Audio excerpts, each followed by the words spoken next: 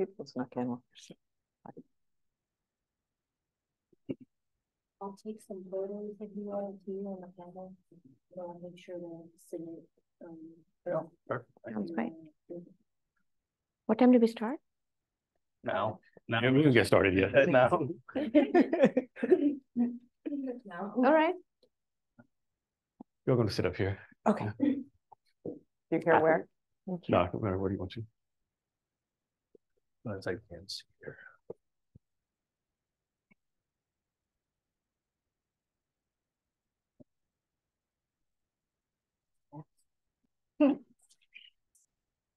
All right, hello everyone, and welcome to this Tacoma Startup Week panel on finding the right investor.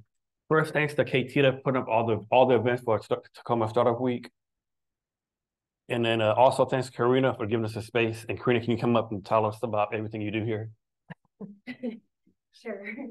Hi, everyone. And then thank you to our lovely panelists for joining us this afternoon.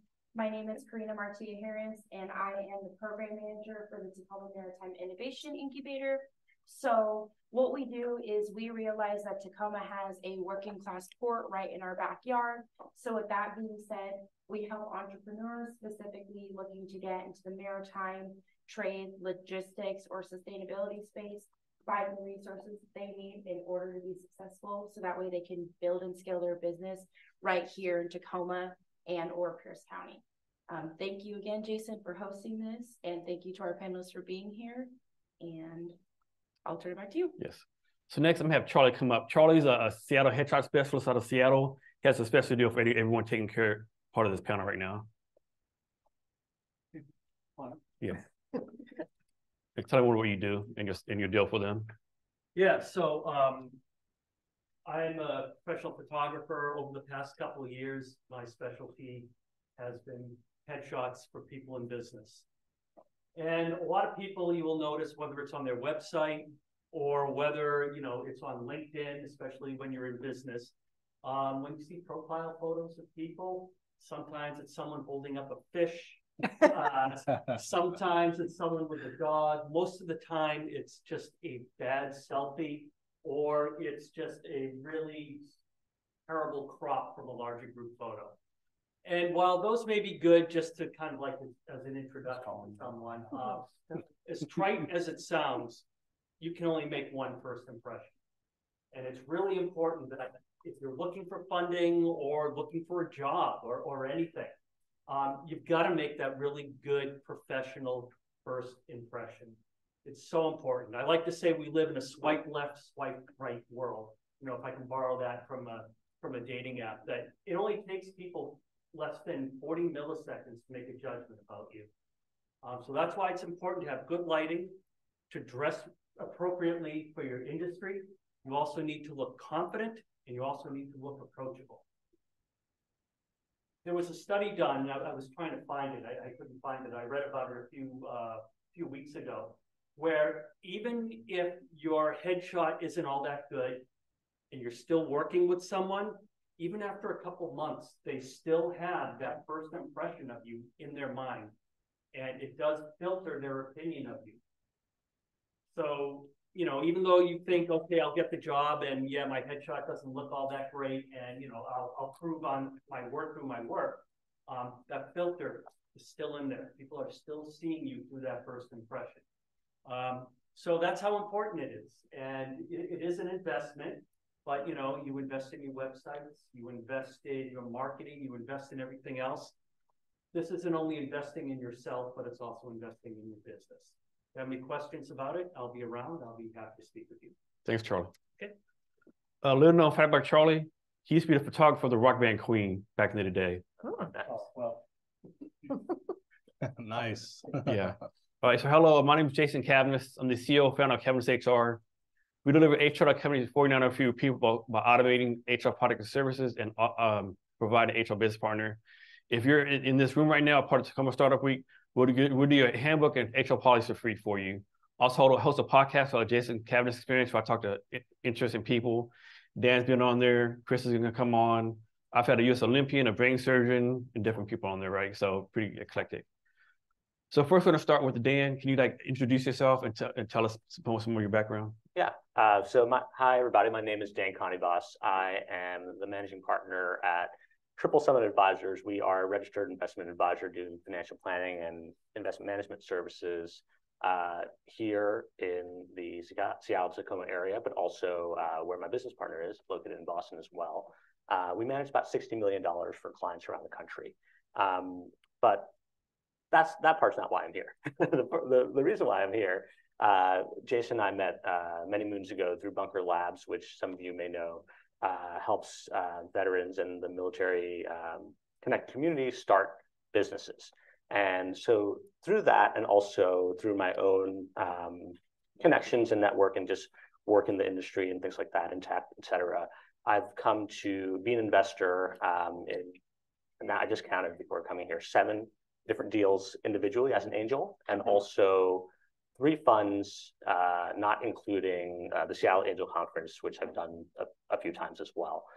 So I have a bunch of experience over the last 7 or 8 years doing individual deals and also being part of funds and things like that. And happy to talk about connecting with the right investors and just thinking about how to raise money for your new venture. Thanks, Dan. T.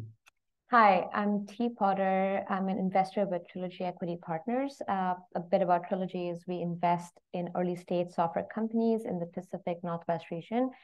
So early stage seed rounds with super strong founders building or trying to solve a use case is what we focus on. And then the technology could be large language models or not large language models, it's not a problem. So software companies in the region is some like founders we want to talk to. And I have not actually been to Tacoma before, so super excited about meeting founders here building in the space. We are also one of the few VC firms around here writing lead checks. We lead the round that we come in, and we do our follow-on till Series A. We have invested in over 85 companies over a period of 17 years. We've been around here for a long time. So super strong network, very, very solid founders. And happy to talk about our investment thesis, our portfolio with anyone who's interested. Quickly about me, before joining Trilogy, I've spent 9 years leading engineering teams in various companies. I'm a software engineer by undergrad. Started my own company for a couple of years for many reasons that seem very trivial now. Did not understand then, a co-founder, how important they are, how you have to create the market to sell in the market, and on a lot of other things.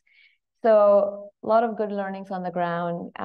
Came to the States for my business MBA, and then worked in finance investment banking at Bank of America Merrill Lynch for 2 years before moving to the startup world again in VC. And I love Seattle, absolutely. I mean, the place I grew up in back in India could not be more similar to this place, and love the outdoors too.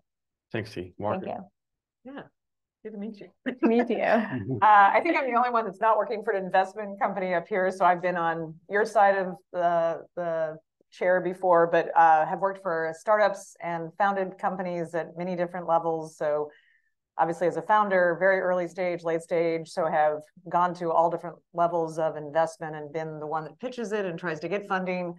I'm also an individual investor and have tended to invest in diversity-led or veteran-owned organizations is my personal passion. And so I follow that with my money. I've invested in businesses. I have 5 children. So a lot of my investments have been with businesses with one of my children. Or multiple of my children, I should say. And right now I am an executive for a startup, late stage startup called Aptio that was just purchased by IBM. So I keep forgetting that as of yesterday, I'm an IBM employee, which is kind of a new reality. So we'll see. I don't know.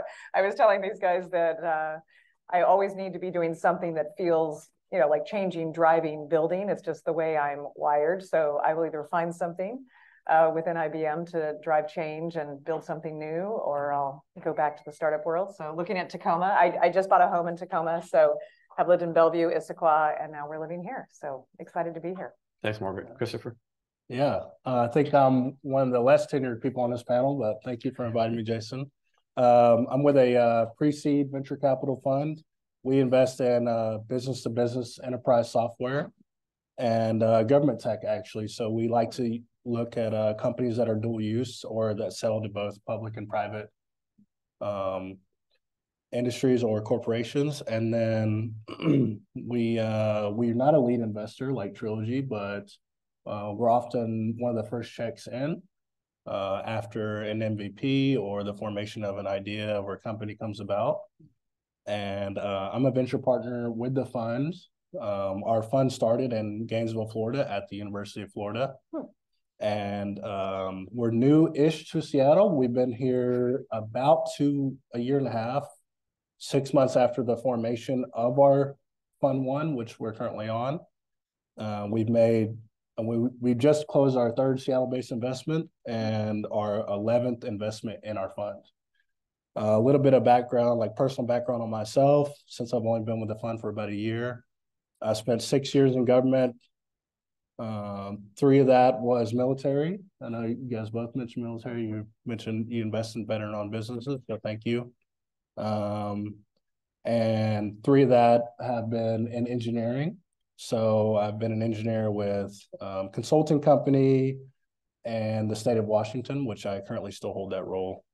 A little bit about my personal background other than my professional. I'm a first-time even high school graduate out of my family, and now I've been to 5 colleges and 2 Berkeley executive education programs.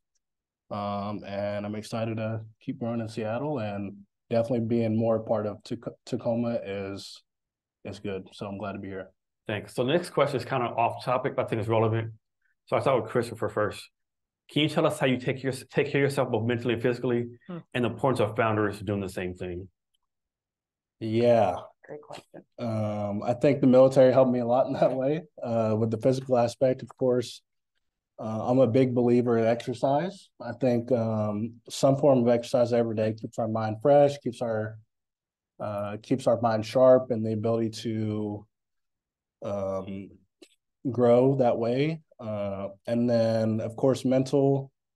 There's kind of a hard way, or the mental aspect of it is kind of difficult in the entrepreneurial world, because if you're an entrepreneur, you're going to be crazy in some ways. So staying sane can be, for me personally, either reading a book or taking 1 to 2 hours out of my day, which oftentimes is all I have, to work on personal relationships, friends, going out with friends, or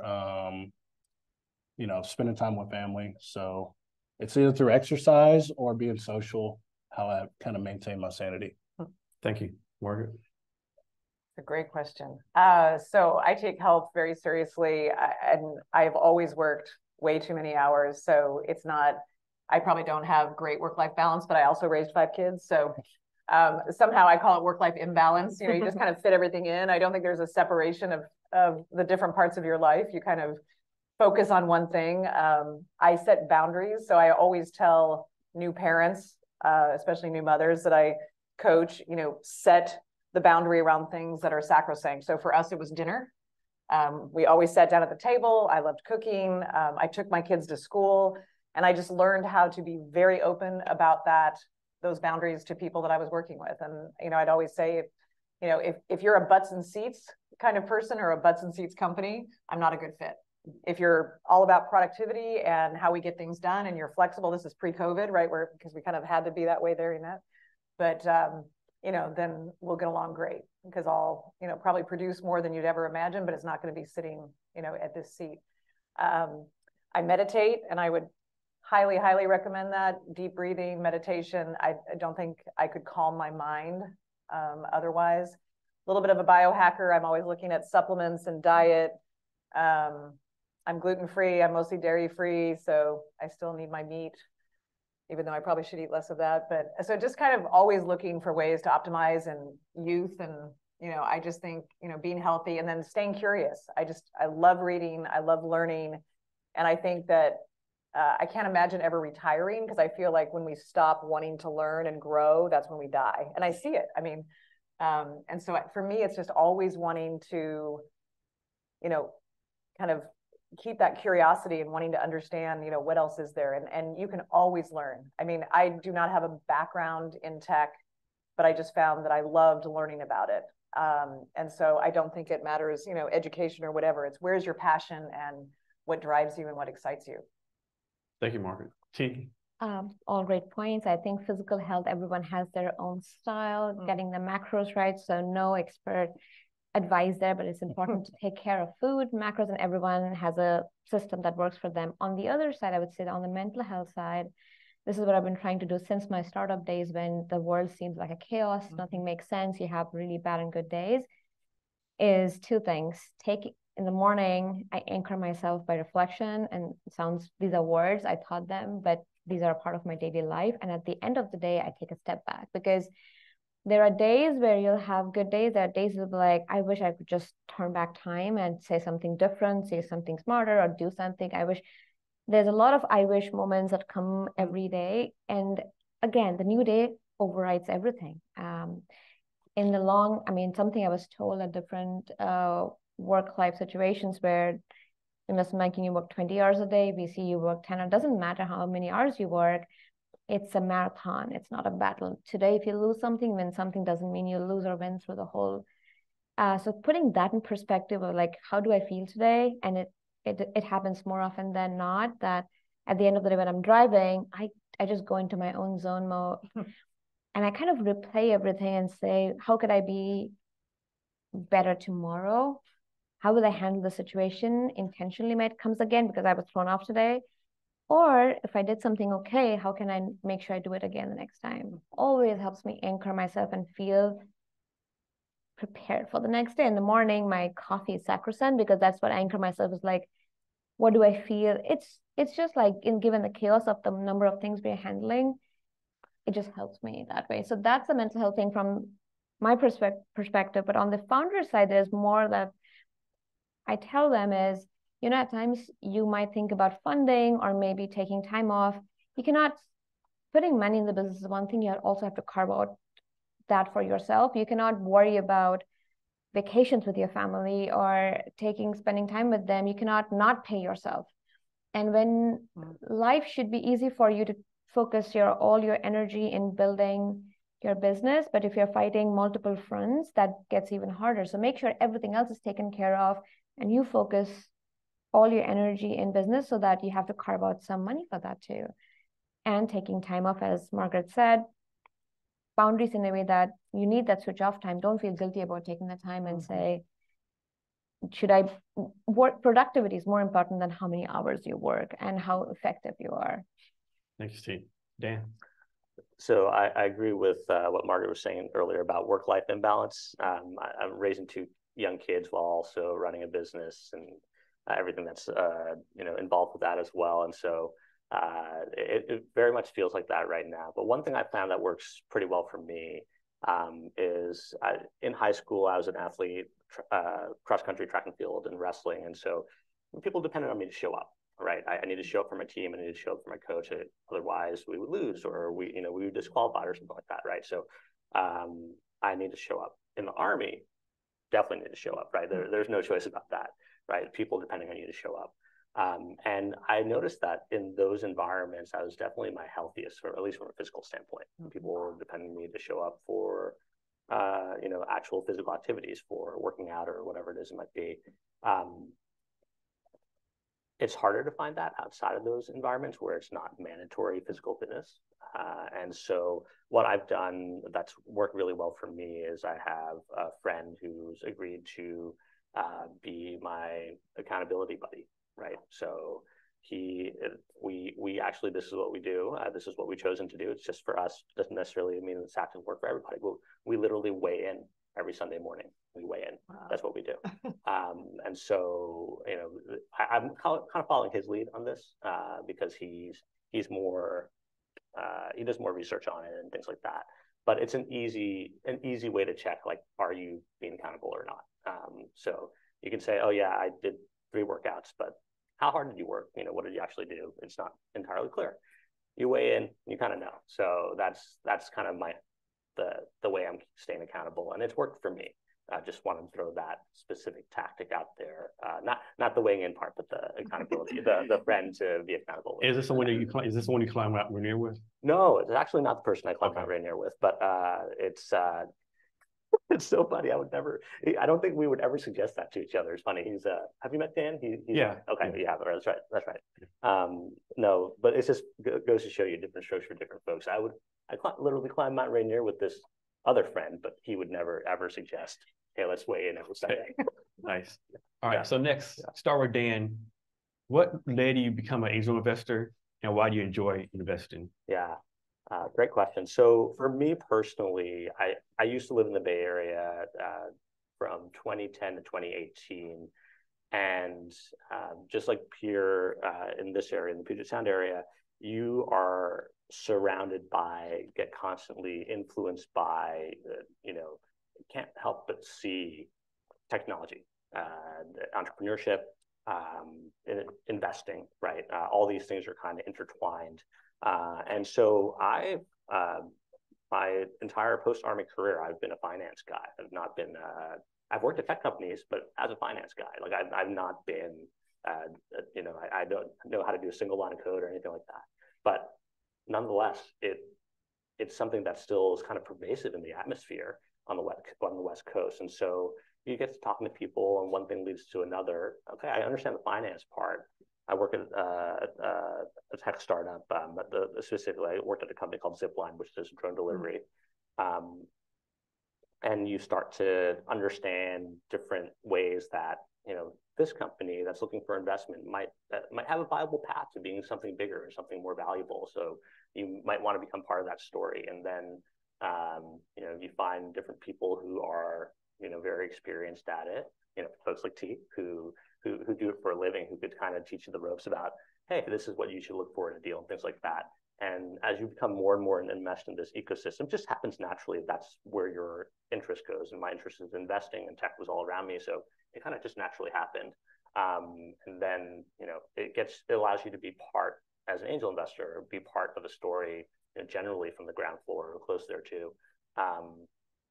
And you get to, be part of something, which hopefully, in the beginning, those folks might want some of your advice and help. But as time goes on, hopefully they become much bigger than you, and therefore they don't need you anymore, which is great because that means everyone's been successful.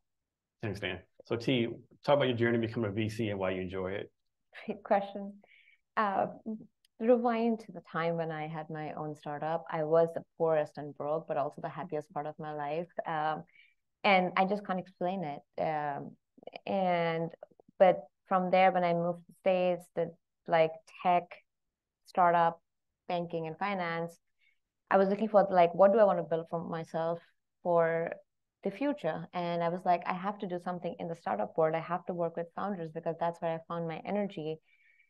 Again, you just can't build a startup by yourself because you need to have something to build. And I decided I wanted to come and invest in early stage companies where you're not just looking at metrics and growth numbers for growth stage, but you come and meet founders when they're ideating, when they have traction. That is a beautiful time to come in, more art than science, to figure out if that's going to be a worthy investment, because a lot of things go inside it. Like I could bring in my tech experience and understand, okay, as a product, because we invest in software, how that's going to turn out. And then, of course, the founder's experience, it ties so many data points together to make that decision. It kind of fit into my whole journey and gathering those experience together.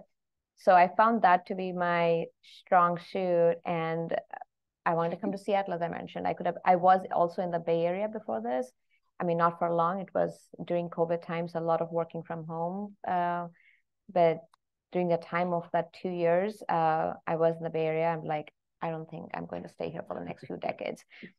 So chose Seattle as an upcoming area of tech talent, took a bet in this ecosystem, which I still stand by. I think a lot of we just had a conversation yesterday in which if you look at a graph of number of tech talent coming out of the great companies here and the number of investment startups, Seattle is in the top quadrant of available supply for founders, right? Given the expertise here. So I do feel it's going to change very, very rapidly in the coming years. And I think I'm really happy to be a part of the Trilogy team, one of the few very active lead investors in this area, where the beauty about working with our portfolio founders is we take a board seat, we work with them from day 0 to their Series A, even after that, of course, and you get to see all the motions, like different companies have different go-to-market motions, how they're preparing for Series A, and you help them in all these different, which also goes back to your learning that you can recycle to work with future companies. So it's just like a virtuous cycle. So the stage, the team, and the ecosystem is, I think, was perfect combination for me. Thank you, T. Margaret, what led you to be an angel investor and why you enjoy it? Yeah, I was trying to think what I would call myself, because I don't think I ever call myself an investor, because I guess I'd call myself more of a micro investor almost in some ways, but so often it is my time, I would say first, that I invest. Like I am very gracious, I guess, with my time, and that I've never said no to anyone that wants to say, can I bounce this idea off you? Will you help me think this through? Will you coach me on this? I've served on boards. I've been, gratis marketing advisor, product management advisor, because my background is kind of product marketing, that area. And then when I have invested dollars, it's been varied, and it's been everything from directly, into a technology startup. It's been into, I just did a restaurant 18 months ago, which was an interesting investment. It's been in people. I would say the one consistent is it's rarely, I love technology, and I would say my biggest mistakes as both an executive and an investor is when I get too excited about the technology and I don't look at the fundamentals because it's really easy. Like 2 startups, I can say that imploded. I got so excited about the technology that I wasn't paying attention to cues that I should have been, right? And so you learn. But I would say in general, I get excited about the people and the possibilities and just investing in them and their passion and their dream, which means sometimes you'll make mistakes because we're human. But I would say, my return is watching people and lives change. And I had a financial advisor once tell me when I made an investment and I didn't think I was going to make any money back. And at the time, it was a lot of money for me. And he said, could you earn it again? And it kind of stopped me because I'd always thought I need that $1 million back, or I need that, I was very set on, getting a financial return. He says, okay, but what did you learn? What did they learn? Is there something different you would do next time? And can you earn it? And it stopped me. And it was a wash. Like it was a horrible, horrible investment.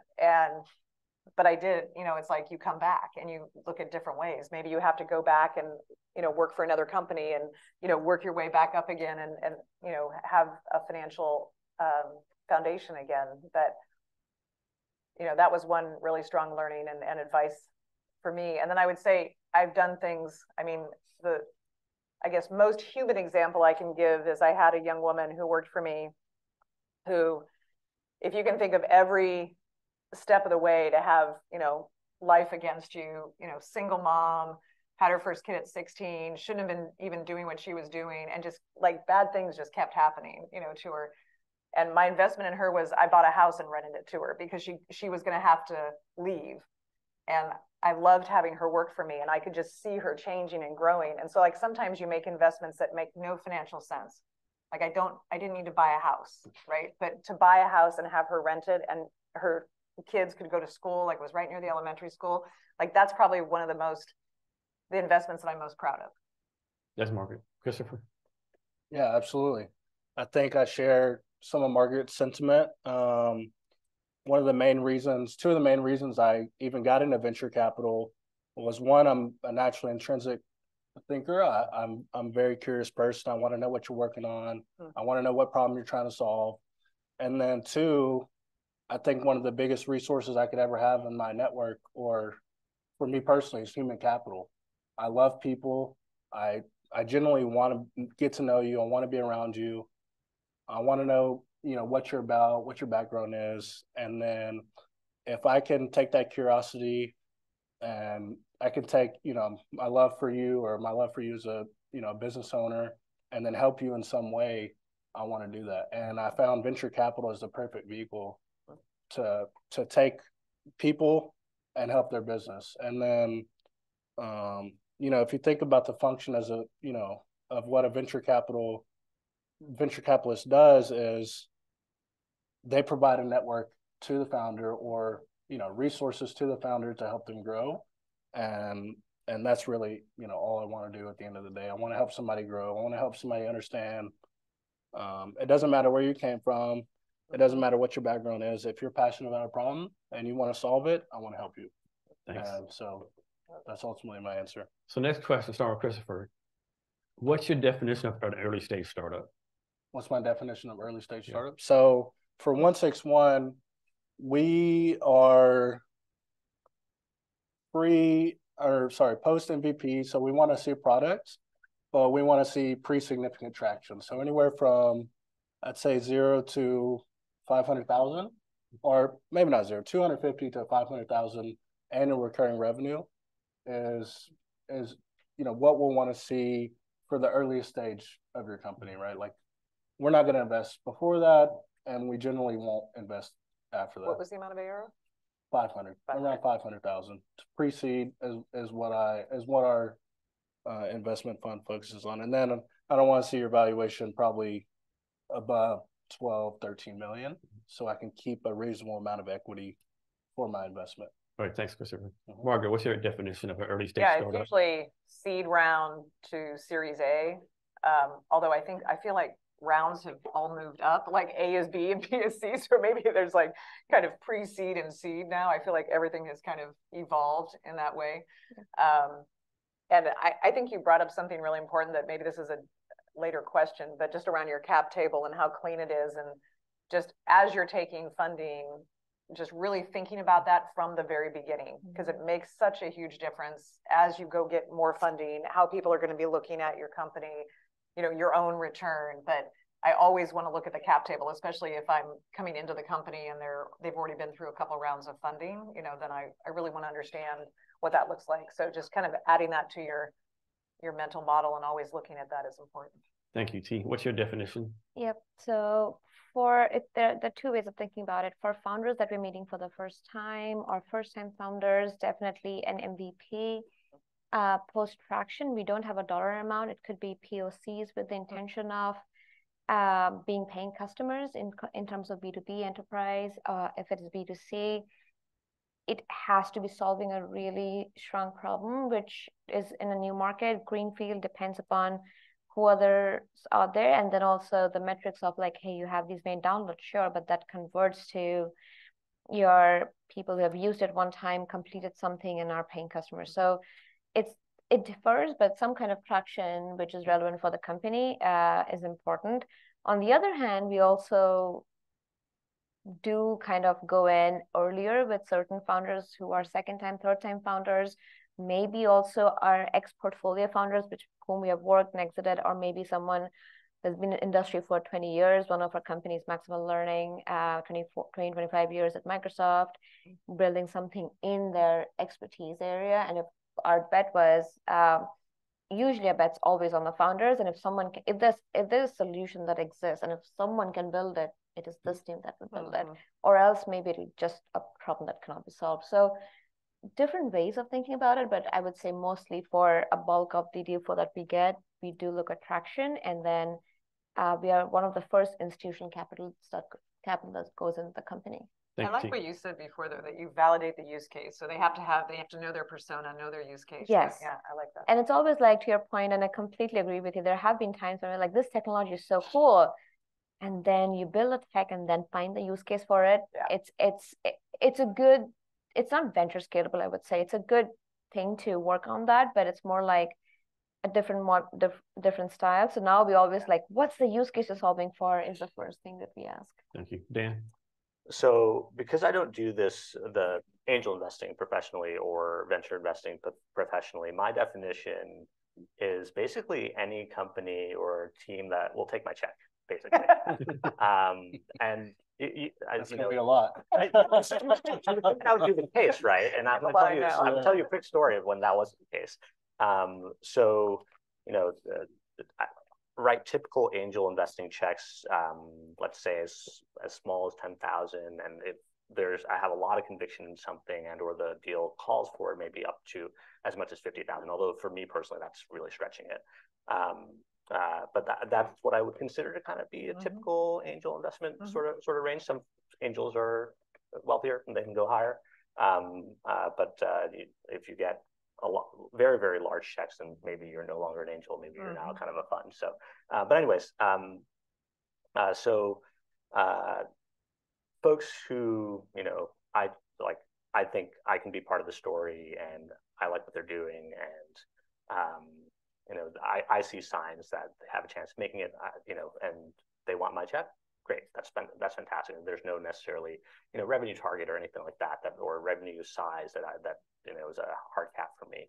I did once have a company that I forget now who else they were backed by, but they definitely they were raising kind of in a pre-seed round, so they still wanted angel checks. And I talked the founder down from, she was pretty clear, it's like 50,000 is the minimum. I'm like, okay, I can't do that, right? Will you do 25? And after some back and forth, she said yes. Okay, fine. And so I thought everything was good, right? And she sent me the paperwork, I'll sign the safe, that sort of thing. She calls me the next day and said, sorry, we're all filled up. So there you go, an example of a founder who didn't want my money. So. And they're still around. I don't know how successful they've been. I hope they've been very successful. I wish I could have been a part of that story, but sometimes that happens too. They're too big for me. All right, thanks. So next question is kind of like the slight exaggeration. The heightened myth stereotype is that someone gets an idea on the napkin, next day they raise $25 million.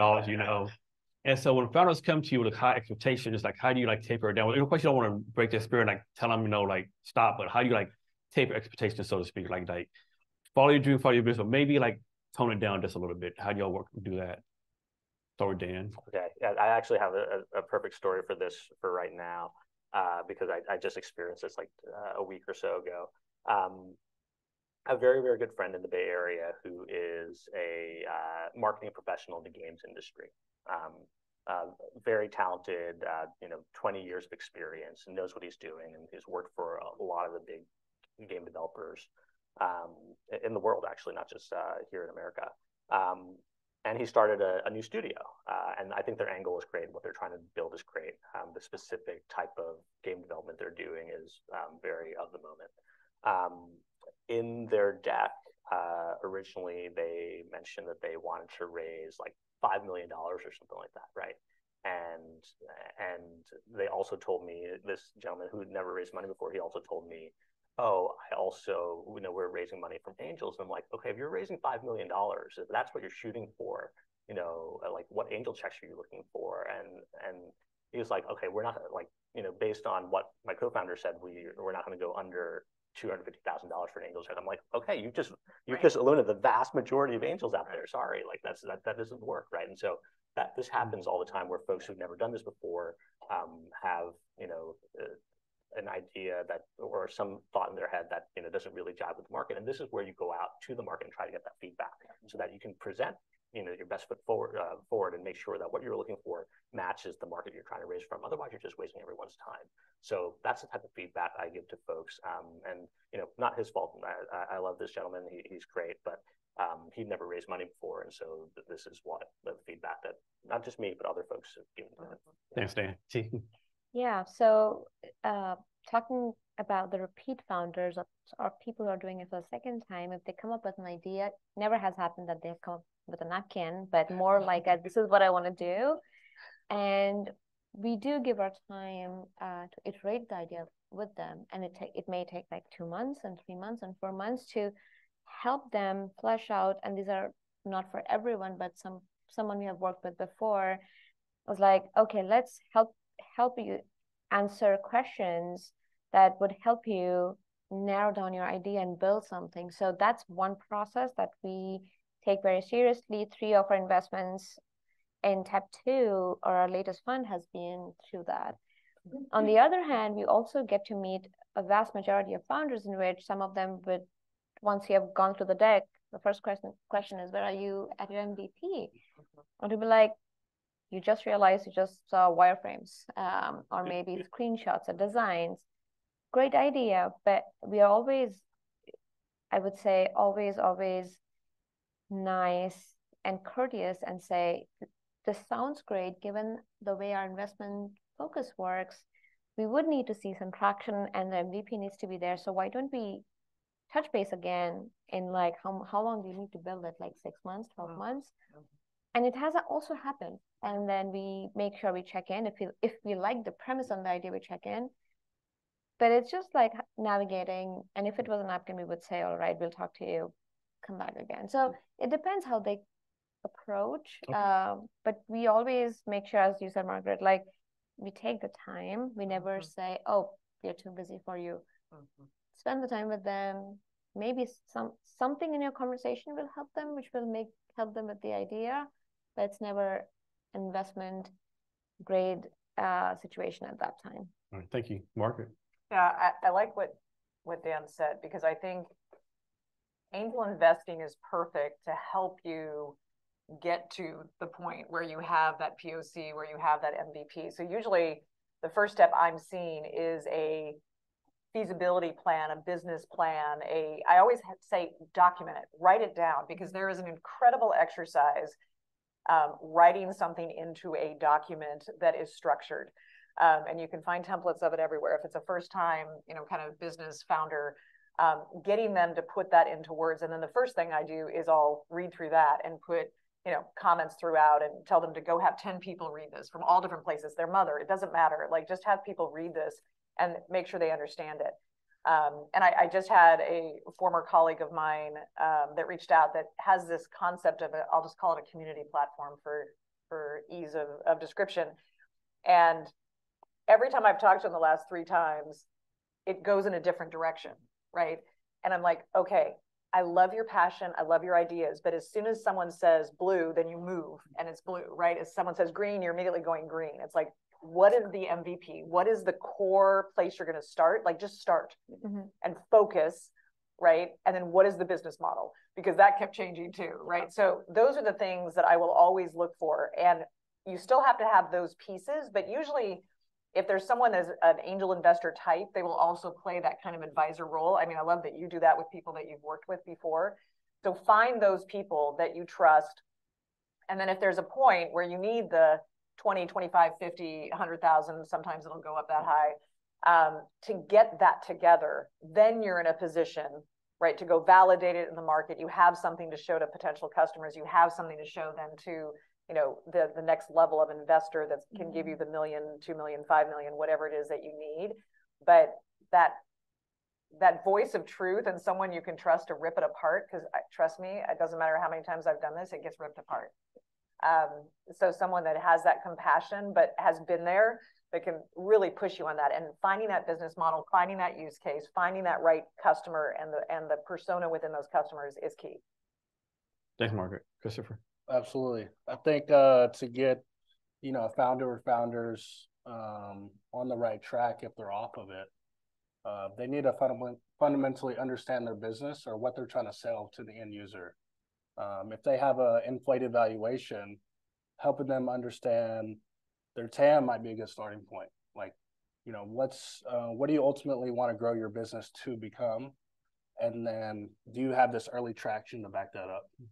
I think, and just talking post-product, right? Not pre-idea, but if you have an MVP, and then of course, giving advice, like T said, finding, if you're a first-time founder, maybe finding a serial founder that you could talk to, or somebody in the same space you're trying to work in to give you advice is a great starting point, especially if you're talking to investors that aren't operators. You definitely want to have some kind of operating advice to go off of, whether that be through an accelerator program, an incubator, or something. And then having, those resources to utilize to get the correct valuation, I think can be important. And then, of course, having traction, right? If you're not sure where to value, you can look potentially at competitors, if there's any competitors already building in that space that may be ahead of you. If you don't see any competitors, You know, do you have letters of intent? Do you have customers that are going to buy your product, or maybe have verbally said they want your product? Finding those metrics to correctly value what you're building can be extremely important in the early stages. Thanks. So next question, two-part question. I'll start with Christopher. What's a founder characteristic that influences you to say yes, and a founder characteristic that influences you to say no? A founder characteristic. Yeah. I think I'll just start with one of the most important ones we may look for, especially in the early stages, right? Like if a founder hasn't built something in the past, maybe they're a first-time founder. We want to look for founders that have been through adversity. Have they overcome a big challenge in their life, and how did they get through that? And did they come out, you know, on top on the other side? I think that can be incredibly important to speaking to the mindset of the founder, if they can get through these hard challenges when building a company, because it's going to come often, right? Like you have to have that mindset to get over those humps. And then something that might turn me away from a founder is if they're stuck on solo building the company. A founder that may think, I don't need advice, I don't need help, I don't need anybody, right? I don't need anybody else to tell me what to do.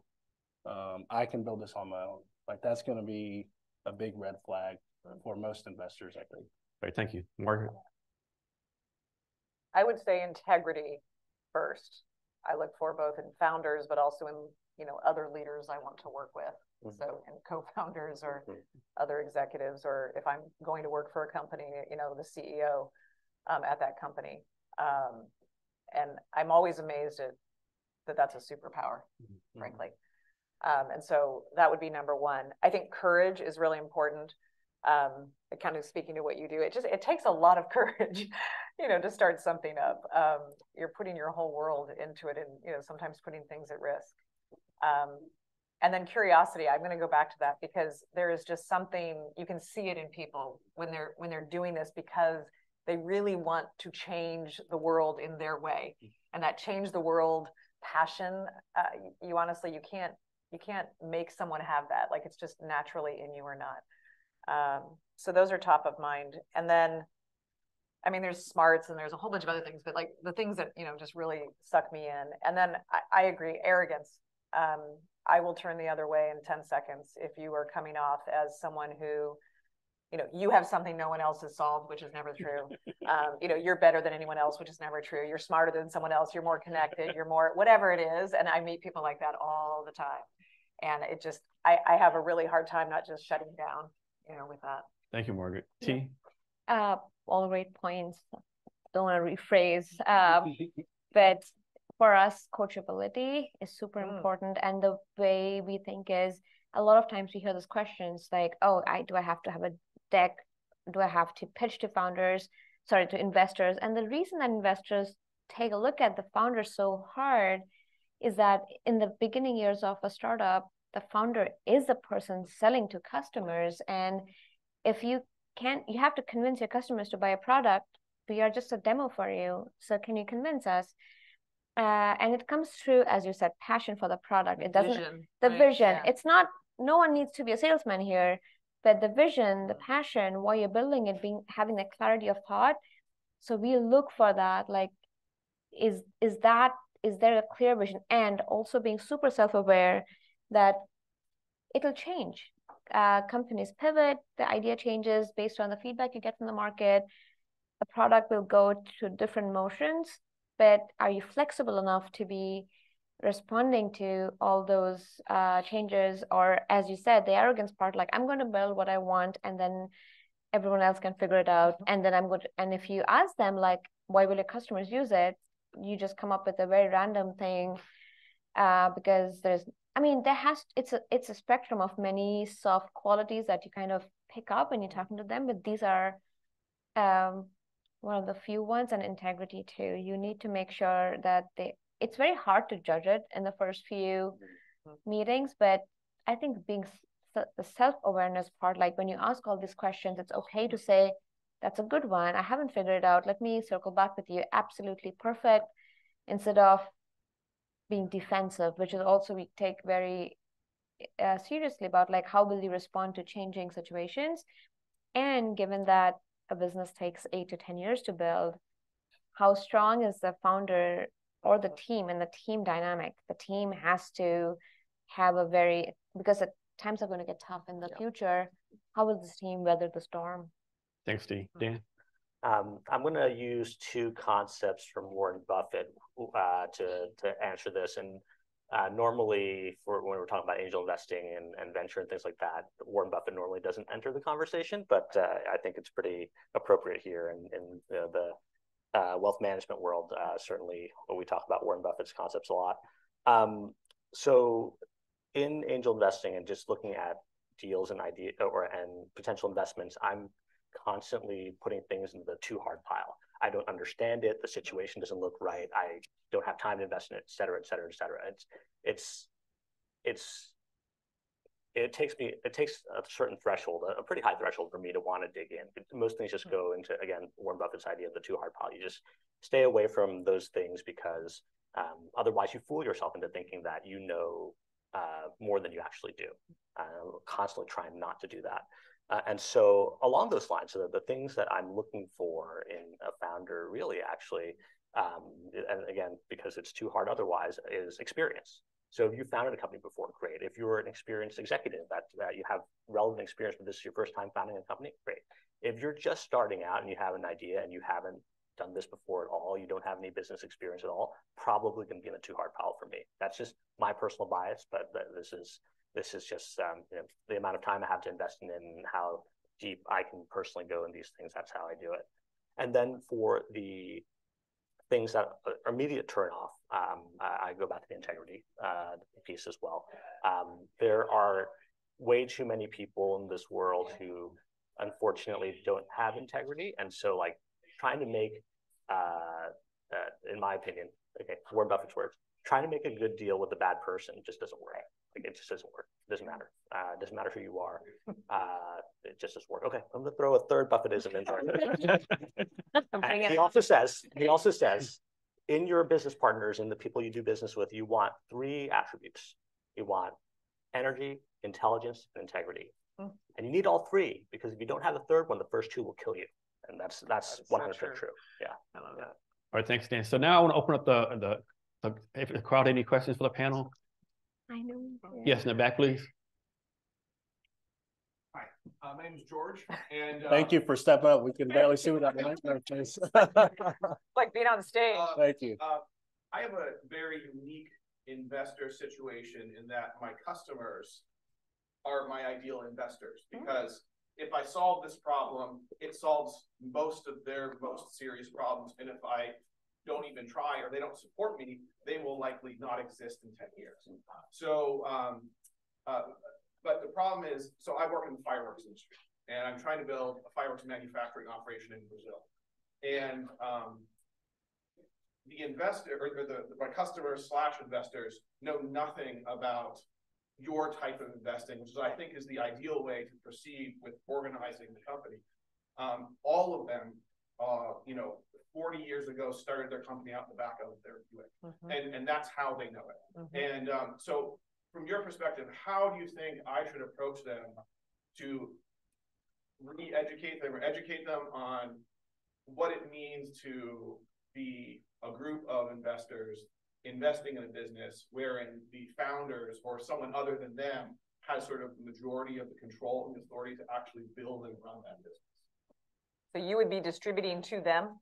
Yes, they're buying your product. And we had our first success, our first breakthrough in April, which was the first ever container fully tested, compliant consumer fireworks shipped from Brazil to the United States. And it hit the market this 4th of July season. And people always ask me how it went. And I say, I got literally no customer feedback, which means that it completely integrated into the other products in the store and, didn't stand out in any negative way. So many questions. Yeah. Give me one. So you're asking how you educate the people you want investing in your company Each one. So let's say I'm gonna approach 7 different companies, and I want them all to invest $500,000, and they all want 100% ownership of the company. How do I get around that problem? But they're also your customers. They're also my customers. And but my question is, should they be your investors? Yeah, like I actually would flip it question, and say, I don't know if your customers should be your investors unless you are actually going to build a whole new company where, you know, they're a consortium, so to speak, of founders. But I would say if they're your customers and they're good customers, why do they need to be your investors? I would get investment in a different. The problem I found, because I've been working on this problem in Forma and other for the last, since 2019. And what I find is that when I go out to sort of the general investment world, nobody understands fireworks. Everybody just immediately walks away from it. And the capital requirement compared to the ROI, you know, for the investor, it doesn't fit the normal profile. So, I mean, it's a manufacturing business, so there's a lot of direct costs. And there's not like any exponential growth. Like if you want to grow, you better build more manufacturing capability and spend more materials. Can I ask a question about your customers? Are you selling to the tribal nations or? No. So I'm selling to the people that would sell to the tribal nations. Okay. And most of them are in the Midwest or honest. So that's interesting because I would have said I'd go get money. I'd go work with. So someone else recommended that, but I could never get through the to peoples of nations, right? Because you're not indigenous. Okay. All right. Thank you. Yep, sure. Any other questions? Yes, right here. Yeah. Sure. Oh, sorry. It's the total addressable market, or how big is the problem you're trying to solve, and how much capital is in that market for that problem? I also heard POC versus MVP. What is POC?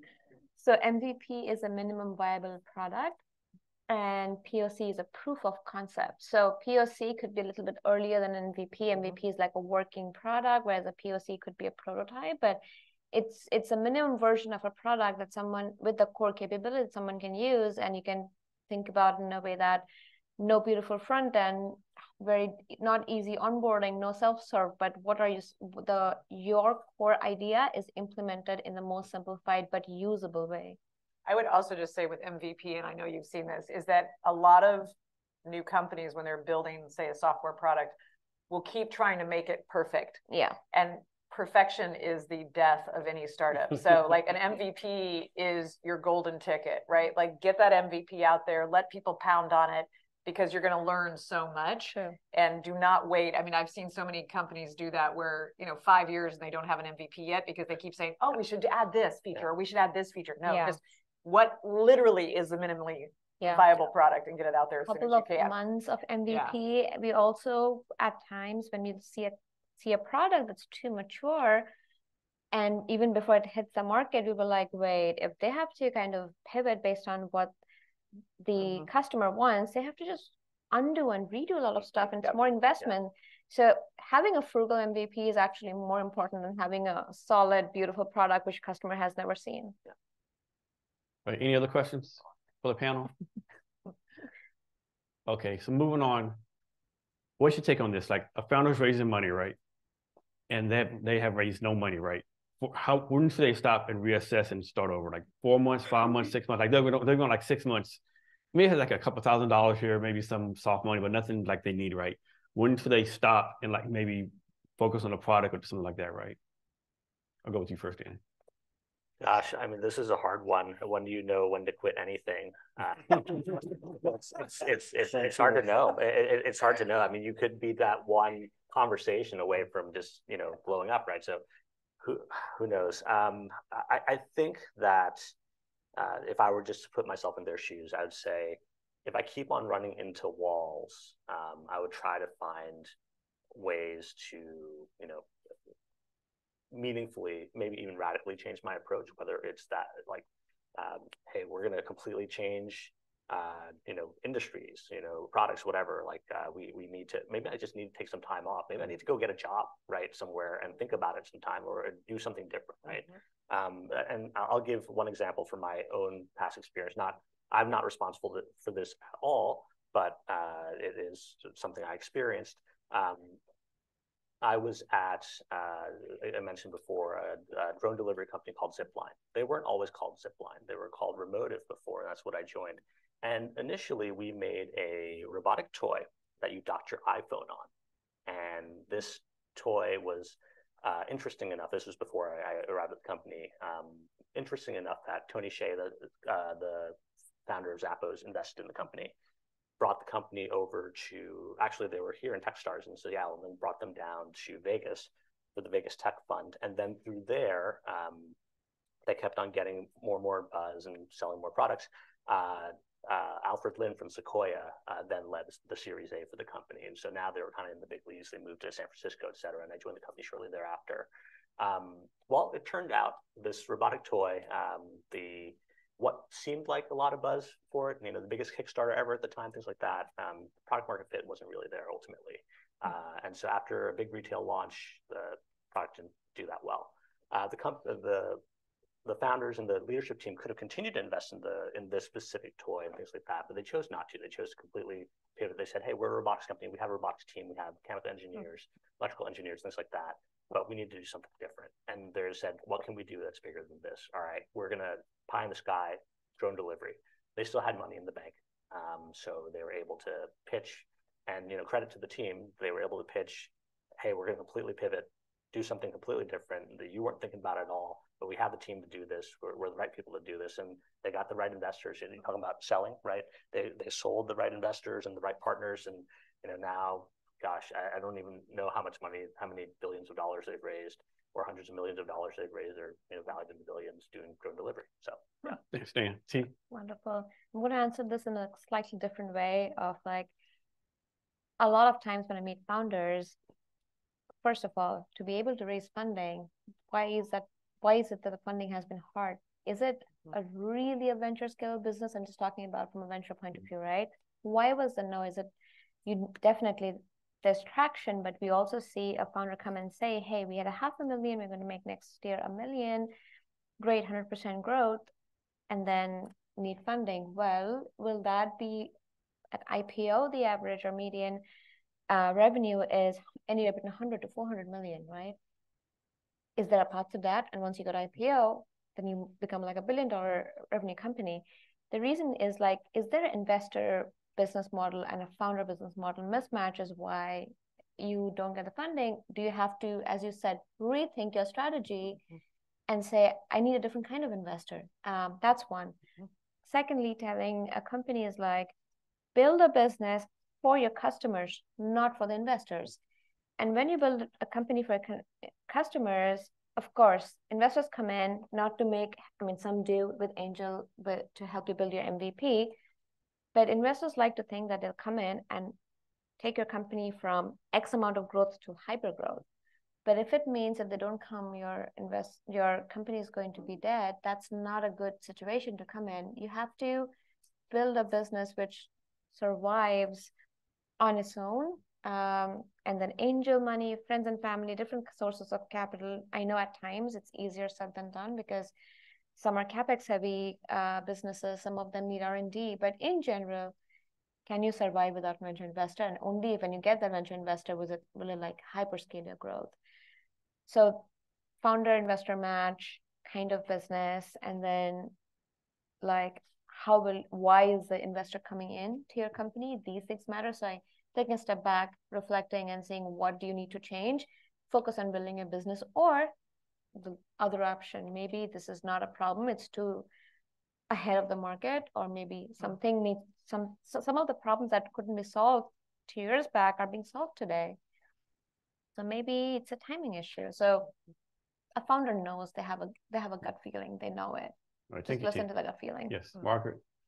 Yeah, you made me think of, I was working with a woman inventor who had a consumer product, and it was self-funded. And then I started working with her, and she was running out of money, and she had all her money went into inventory, right? And so I helped her kind of improve her marketing and her website and her, how she was doing e-commerce and all those things. And what we realized, and she was at that point, like, I don't have the energy left. I don't have, I've been just doing this on my own, right? So what kind of re-energized her is we started looking at, are you really going after the entire market? Like, she was kind of throwing noodles to the wall, right? Like this is a consumer product that anyone would like. Like here's why everyone would enjoy this product. It's like, okay, but who would really need it? Like there's got to be niches, right? And when we started really breaking down into smaller markets, like the RV market, the college student market, you know, the elderly market, because this product was like an ease of use thing. And then looked at the addressable market, looked at, you know, what would be a costing strategy there, and then actually started going and talking to those markets more specifically. And then we found a distribution channel with an RV company, right? So it was like a completely different way of thinking about this problem rather than just saying, this is a great product that everyone would like, which is where she started. And so, and I think we do that a lot because we'll see anyone could use this. Yes. But trying to go out to the market to everyone is very hard, and you don't have the money as a startup. So start to look at what are very specific use cases or niches of the market, and then put all your energy in that. Like go test it, go talk to a million people. You know, I mean, she started going to those like Saturday markets, you know, with the product and just seeking out people in some of these niches. So very guerrilla, you know, marketing, which is brilliant. Like do that kind of thing. Like you've got to get out there. I know that sounds funny in this day of, you know, digital everything, but that's where she had the conversations that we got focused. And then she got funding for that niche, built that thing, and went on from there and did very, very well. And now is, you know, building the business. So I think that's the best story I can think of that kind of feeds into what both of you are saying. It was a very, you know, self-starting founder, inventor, very scrappy. Thank you, Margaret. Christopher? Yeah, the rest of the panelists made great points. Know your market, find your niche, find the right investors. Like your question earlier, are you talking to manufacturing investors, for example? Like you mentioned, manufacturing is the main component of your business. Finding that niche and having those conversations with the right people is a great starting point to get the right kind of no's. And then I would even flip the question on its head and tell founders, don't stop too early. Like you know, you mentioned like when to stop, but don't stop too early. If you haven't met with 100 investors in that niche, or the right kind of people or the right kind of investors for your product, don't stop or don't change unnecessarily. Yeah, I think too many founders like talk to 10 people and they stop. Yeah, that's what they get 2 or 3 no's and they're like, oh, my product's no good. I don't want to continue raising money. You know, so having that there's that so mindset, many stories like that too, exactly. right? Having that mindset of taking no's on the chin and not affecting your business or not affecting your vision is critical for founders. So I'd say a good benchmark, not reaching out to 100 founders, but sitting down with 100 founders and then take that feedback from there if you're getting funding or not, and then it's change your business, finding the right markets, et cetera. So next question, start with Christopher. Suppose there's a company out there you want to invest in, right?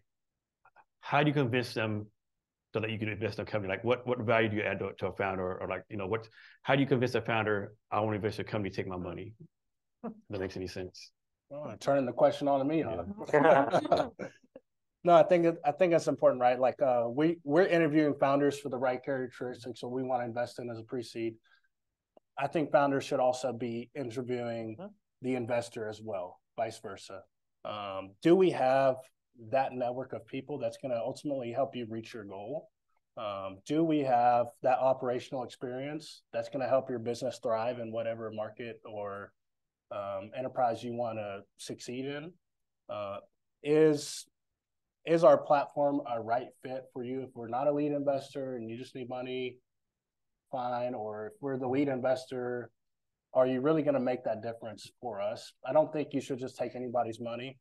If you're a business, find the right investor, and that right investor can sometimes make or break what you're doing, and especially in the early stages. So as to why they might choose 161 Ventures as a pre-seed fund, I think we have a great platform.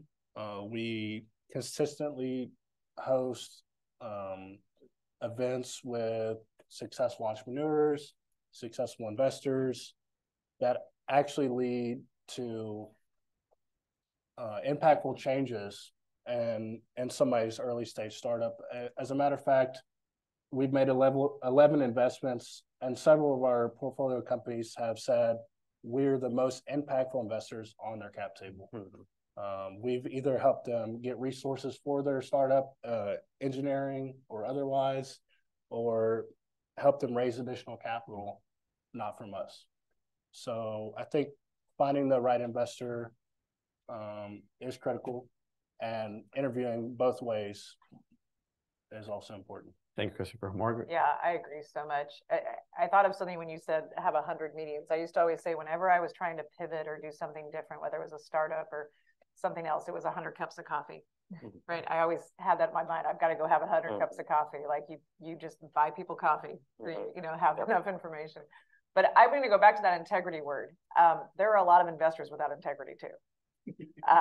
And I've met some of them. So I think you need to make sure that you are interviewing the investor, but more importantly, do they share your values? Like, what are your core values? Separate from your product, separate from everything else. Make sure your investor shares those core values.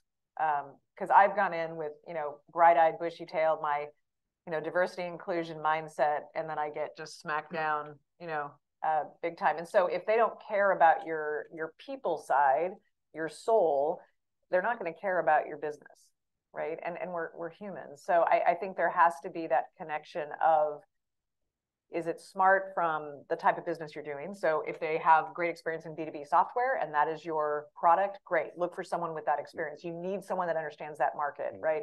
If you have a consumer toy, well, go find someone that understands that market, right? So that's kind of the base. And then look for who they have in their network. Who else have they invested in? How have those companies done?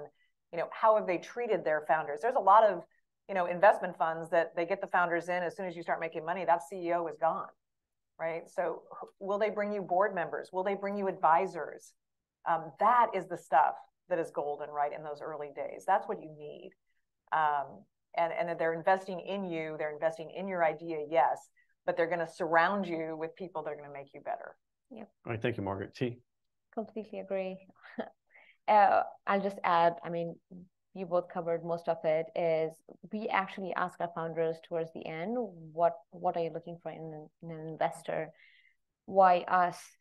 And we all think about it in a way like B2B SaaS, software. We have a lot of expertise in the region. That's why we come in very early stage in the region. A very few, like when a company is doing well, they are going to a Series A. That's the outcome we want. A lot of outside investors come in to help them out. But in the early stages, you need an investor that does not only give you the money, but also helps you grow, as you said, network of advisor, network of people and other portfolio companies looking at the success, but also partnership. Like, do you look at the time horizon that they need? Are they patient to stay with you for a long time, or do they have the end of the fund constraints? A lot of things come into play, but also say there's a company in real estate software.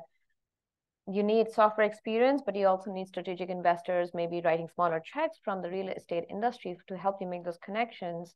So it could be multiple ways investors come in, but as a lead investor, you're going to spend a lot of time with them. And another thing I would say to look for, I mean, my 2 cents is investors ideally should not be prescriptive, not tell them how to run the company, but ask the right questions, make the right introductions.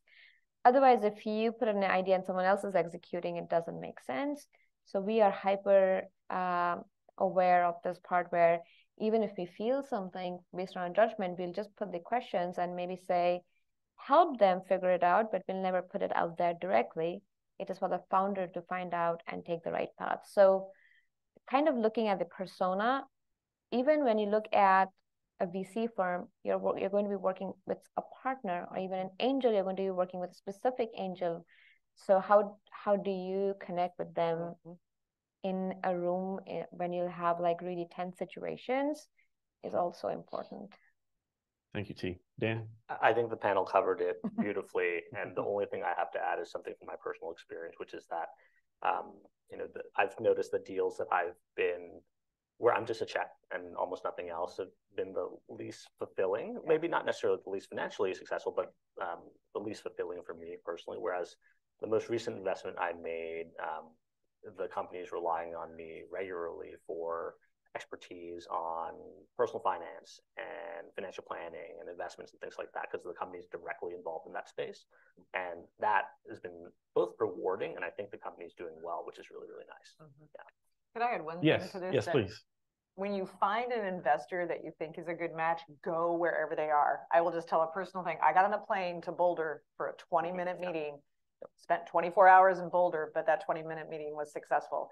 And it was weird because the guy did not have shoes on during the meeting, but he knew this space really well. I don't know if you've been to Boulder, but it's a weird fucking place. But it was worth it. Like it was at the time that was like just flying there was a big deal. Financially staying in a hotel, like it was a big deal. But it was like I knew that 20 minutes was going to make or break it, and it did.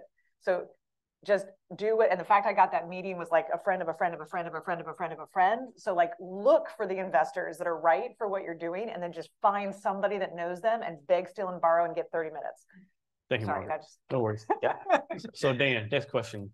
Is there something I should ask you that I haven't? Oh gosh. Put me on the spot here. Gosh. Well, I'm on the spot, so I have to come up with it.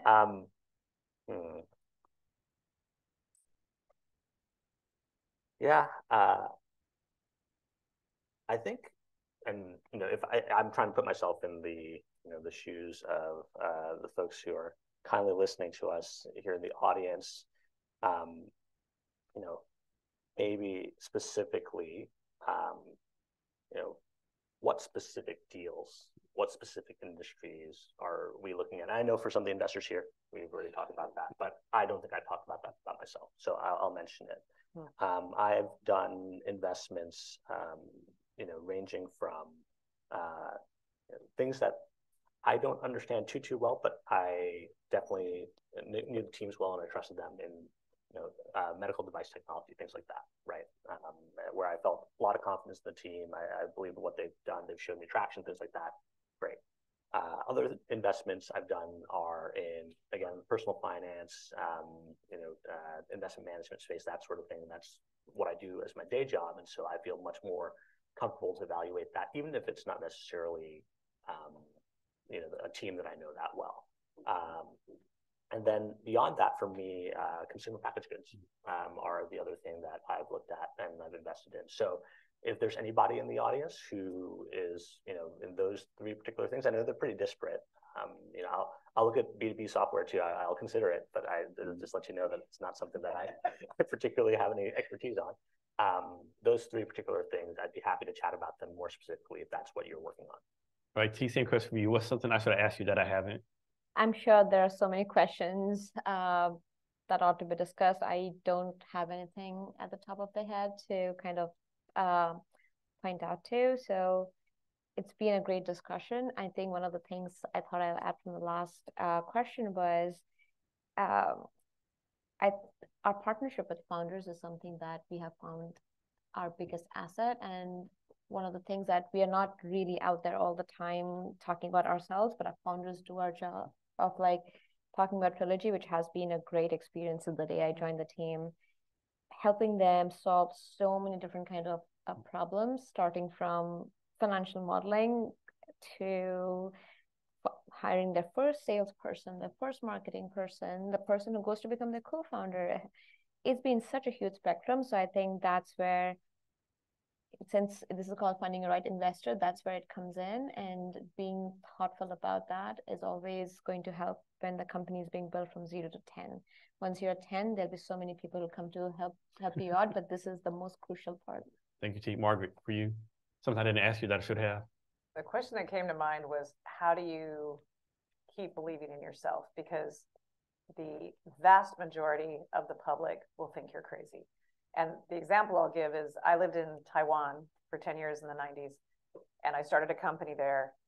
And in Taiwan, people were amazing. So I'm a 5'10", very pale Irish American living in Taiwan, and every Chinese person I met would be like, great, what's the company?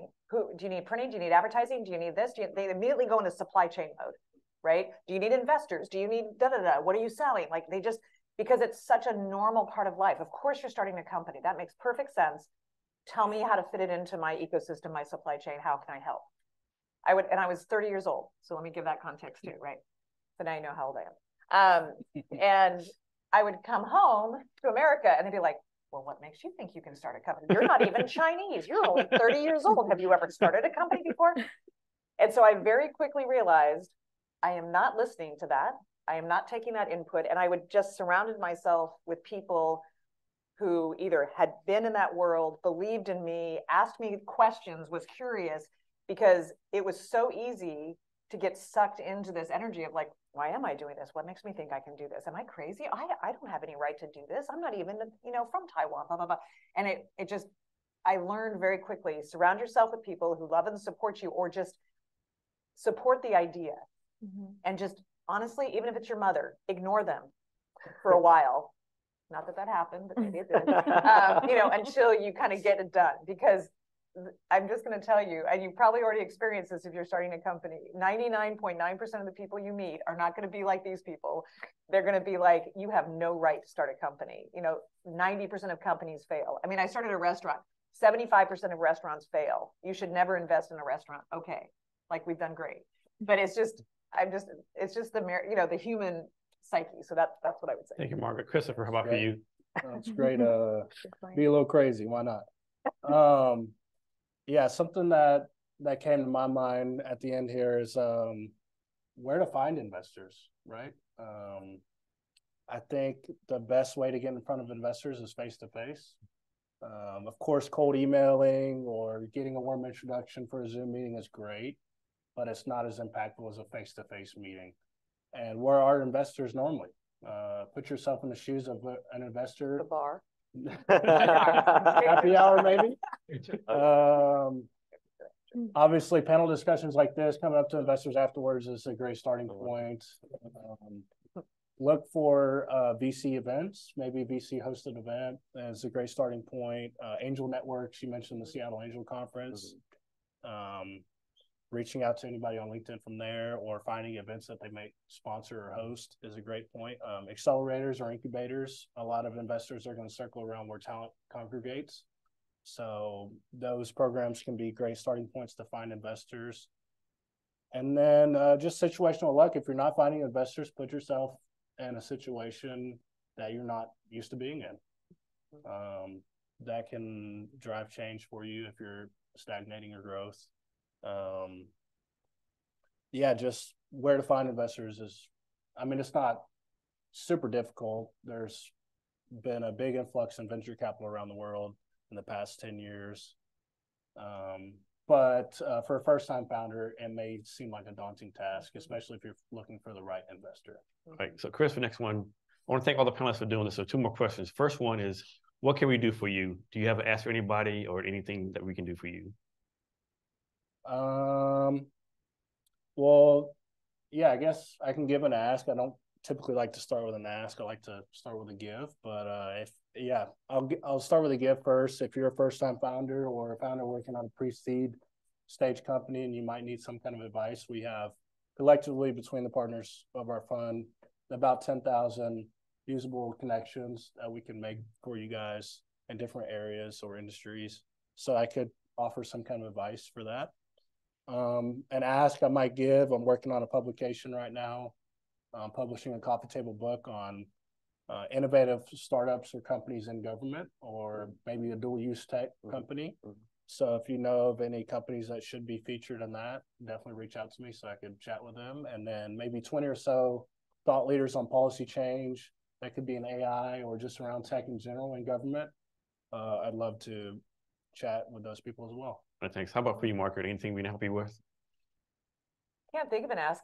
I would just make it personal to say, keep believing in yourself and go get those 100 cups of coffee. Like, just hit the road. Yes. How about you, T? Anything? Many more of panels like this all over Washington, Seattle too. No, this is great. This has been a great discussion, great group. And all the things that we said, if there are any questions after this, feel free to reach out to us. Always happy to talk and offer the time. Thanks, T. Dan. For me, I'm always interested in talking to and meeting interesting people, considering deals and things like that. My personal availability of capital, because I am just an angel investor, I don't have a fund or anything like that, waxes and wanes with different personal financial situations. But you know, I'm always very interested to meet folks who have ideas or who are working on something, because I have to put myself out there. I have to say, hey, I actively do this. Otherwise, no one knows, right? It doesn't say on my, LinkedIn profile. I could say it, but like, that's not what I'm trying to advertise. Maybe trying to advertise my day job, right? Like, it doesn't say on my LinkedIn profile. Please call me if you have like investment. But I'm saying creepy. Yeah, exactly. I'm saying that here because this is the right audience for it. That would be my ask. I'm always interested to meet interesting people working on interesting ideas. So this will be the last one. Give us any advice or wisdom on anything you want to talk about. Oh gosh. All right, come back to me again. So this is going to be for me on the, more on the personal finance side, because that is my realm of expertise. And what I'll say is that there's a strong component, if you personally haven't run into it yet, you will, of making sure your personal finances are in order before you become an entrepreneur or before you think about going down that path. A lot of people don't consider it. They're so caught up in their idea, and they love their idea, and maybe even their idea has some traction, which is great. But you have to think about the impact it's going to have on you outside of just your business, right? You still need to be able to, live somewhere, feed yourself, clothe yourself, maybe have a family to take care of, things like that too. And so, that aspect of things is also something I'm very comfortable talking about, having started my own business, et cetera, and making sure I was in the right financial position to do so before I did. And so that's a consideration I feel like isn't always talked about enough. I know folks do bring it up, but I particularly, that's what I do for a living. So I'm always happy to chat about that. All right, thank you. T? I think enough was said on this panel, so nothing to add, just reiterating, build the business and the company for your customers, and they are your biggest champions. Thank you. Margaret? Yeah, I'm going to build on what Dan said. Marriage counseling is really good too, just for that. Like, no, but seriously, startups are hard on relationships financially. And so just take care of that part of it too. Yeah. Thank you, Chris. Yeah. That's true. I go on the reverse side of what they said. Not marriage counseling? No. Not Break up with her. I would say don't start a business unless you're comfortable not making any money for several years. Yeah. Because that's oftentimes the case, right? Like, you're not going to be profitable for quite a while. It's not always the case, but unless you have that mindset of starting from zero or failing back to zero after you've made it quite a way, don't even get into this business. All right, thanks. I want to thank the panelists for doing this. I really appreciate you. Yes. All right, thank you everyone for your time today, and they'll be around for a little bit to answer your questions. Thank you very much. Thank you. And let's take a picture real fast. Yeah. Yeah. Sit. Just sitting? Sitting or standing? Sit or stand or. Sitting's great. I don't mind. Good. You don't mind sitting? You Okay. want to squish together? Yeah. Okay. No, I think my camera can get it, so we're. Don't squish. It's on 0.5. Okay, that's right. 0.5. You want me to? No, Okay. 1.